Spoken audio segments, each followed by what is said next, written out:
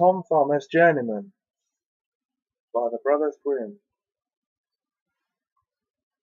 Certain tailor had a son who happened to be small and no bigger than a thumb, and on this account he was always called Tom Thumb. He had, however, some courage in him, and said to his father, "Father, I must and I will go out into the world." "That's right, my son," said the old man, and took a long darning needle and made a knob and made a knob of sealing wax on it at the candle, and there is a sword for thee to take with thee on the way. The little tailor wanted to have one more meal with them,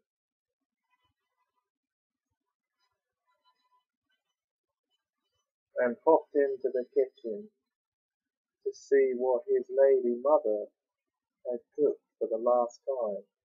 It was, however, just dished up, and the dish stood on the hearth. Then he said, "Mother, what is there to eat today? See for thyself," said his mother. So Tom Thumb jumped up on the hearth, and peeped into the dish. But as he stretched his neck in too far, the steam from the food caught hold of him, and carried him up the chimney. He rode about in the air on the steam for a while, until at length he sank down to the ground again. Now the little tailor was outside in the wide world, and he travelled about, and went to a master in his craft. The food was not good enough for him. "Mistress, if you give us no better food," said Tom Thumb, "I will go away, and early tomorrow morning I will write with chalk on the door of your house, 'Too many potatoes, too little meat. Farewell, Mr. Potato King.' This wouldst thou have, forsooth, grasshopper." "What wouldst thou have, forsooth, grasshopper?" said the mistress, and grew angry, and seized the dishcloth, and was just going to strike him, but my little tailor crept nimbly under a thimble, peeped out from beneath it, and put his tongue out at the mistress. She took up a thimble, and wanted to get hold of him, but little Tom Thumb hopped into the cloth, and while the mistress was opening it out and looking for him, he got into a crevice on the table. "Oh, ho, lady mistress!" cried he, and thrust his head out, and when she began to strike him, he leapt down into the drawer. At last, however, she caught him and drove him out of the house. The little tailor journeyed and came to a great forest, where he fell in with a band of robbers. He had a design to steal the king's treasure. When they saw the little tailor, they thought, "A little fellow like that can creep through a keyhole and serve as picklock to us." "Hullo!" cried one of them, "thou giant Goliath, wilt thou go to the treasure chamber with us? Thou canst slip thyself in throughout the money, and throw out the money." Tom Thumb reflected a while, and at length said, "Yes," and went with them to the treasure chamber. Then he looked at the doors above and below, to see if there was any crack in them. It was not long before he espied one, which was broad enough to let him in. He was therefore about to get in at once,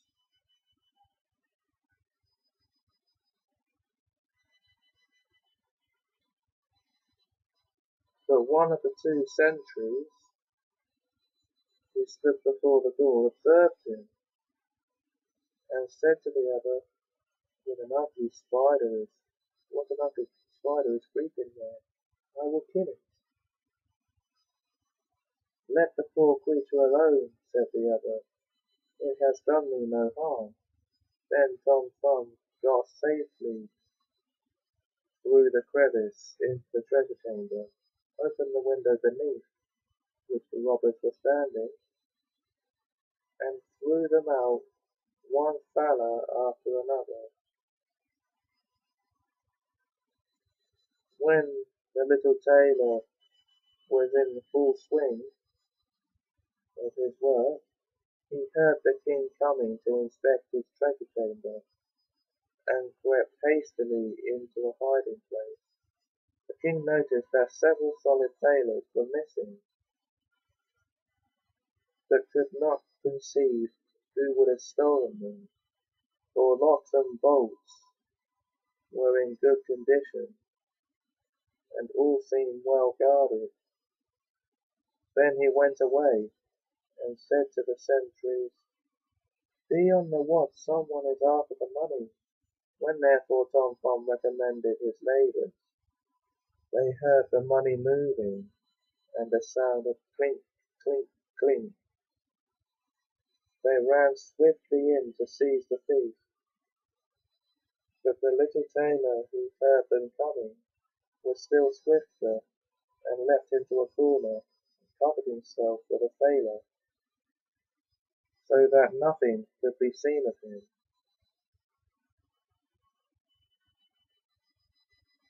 And at the same time he mocked the sentries and cried, "Here am I!" The sentries ran thither, but as they got there he had already hopped into another corner under a thaler, and was crying, "Ho, ho, here am I!" The watchman sprang there in haste, but Tom Thumb had long ago got into a third corner, and was crying, "Ho, ho, here am I!" And thus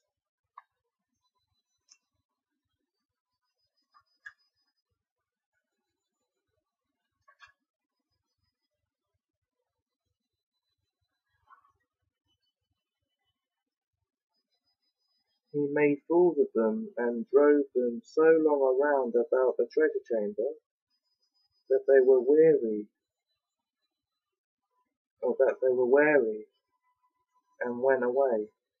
Then by degrees he threw all the thalers out, dispatching the last with all his might, then hopped nimbly upon it, and flew down with it through the window. The robbers paid him with great compliments. "Thou art a valiant hero," said they.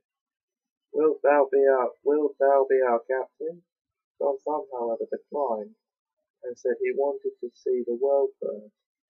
They now divided the booty, but the little tailor only asked for a cruiser because he could not carry more. Then he once more buckled on his sword, and bade the robbers good-bye, and took to the road. First he went to work with some masters, but he had no liking for that, and at last he hired himself as manservant at an inn. The maids, however, could not endure him, for he saw all they did secretly without their seeing him, and he told their master and mistress that they had taken off the plates, what they had taken off the plates.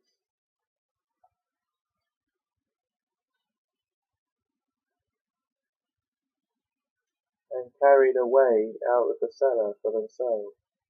Then said they, "Wait, and we will pay thee off," and arranged with each other to play him a trick. Soon afterwards, when one of the maids came mowing in the garden, and saw Tom Thumb jumping about and creeping up and down the plants, she moved him up and quickly with the grass, tied in a little grey cloth, and secretly threw it to the cows. Now amongst them there was a great black one, who swallowed him down without hurting him. Down below, however, it pleased him ill, for it was quite dark, neither was any candle burning. When the cow was being milked, he cried, "Strip, strap, stroll! Will the pail soon be full?" But the noise of the milking prevented his being understood. After this, the master of the house came into the cow byre and said, "That cow shall be killed tomorrow." Then Tom Thumb was so alarmed that he cried out in a clear voice, "Let me out first, for I am shut up inside her." The master heard that quite well, but did not know from whence the voice came. "Where art thou?" asked he. "In the black one," answered Tom Thumb. But the master did not understand what that meant and went out. Next morning the cow was killed. Happily Tom Thumb did not meet with one blow at the cutting up and chopping. He got among the sausage meat, and when the butcher came in and began his work, he cried out with all his might, "Don't chop too deep, don't chop too deep, I am amongst it." No one heard this because of the noise of the chopping knife. Now poor Tom Thumb was in trouble, but trouble sharpened the wits, and he sprang out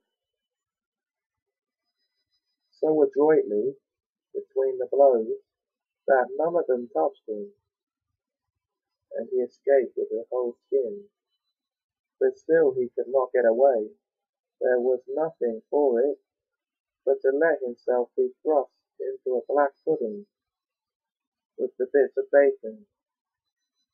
His quarters there were rather confined, and besides that, he was hung up in the chimney to be smoked, and there time did bang terribly heavy on his hands. At length in winter he was taken down again, as the black pudding had to be set before a guest. When the hostess was cutting it in slices, he took care not to stretch out his head too far, lest a bit of it should be cut off. At last he saw his opportunity, cleared a passage for himself, and jumped out. The little tailor, however, would not stay any longer in the house, where he fared so ill, so at once he set out on his journey again. But his liberty did not last long. In the open country he met with a fox, who snapped him up in a fit of absence. "Hullo, Mr. Fox!" cried the little tailor. "It is I who am sticking in your throat. Set me at liberty again." "Thou art right," answered the fox. "Thou art next to nothing for me.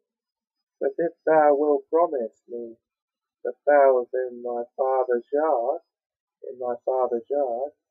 I will let thee go." "With all my heart," replied Tom Thumb. "Thou shalt have all the cocks and hens that I promised thee." Then the fox let him go again, and himself cried him home. When the father once more saw his dear son, he willingly gave the fox all the fowls which he had. For this I likewise bring thee a handsome bit of money, said Tom, and gave his father the cruiser he had earned on his travels. But why did the fox get the 4 chickens to eat? Oh, you goose, your father would surely love his child far more than the fowls in the yard.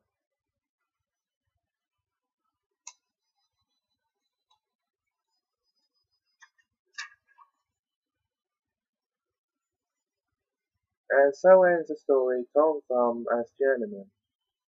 Join me again next time as I read Fitcher's Bird. Until then, take care.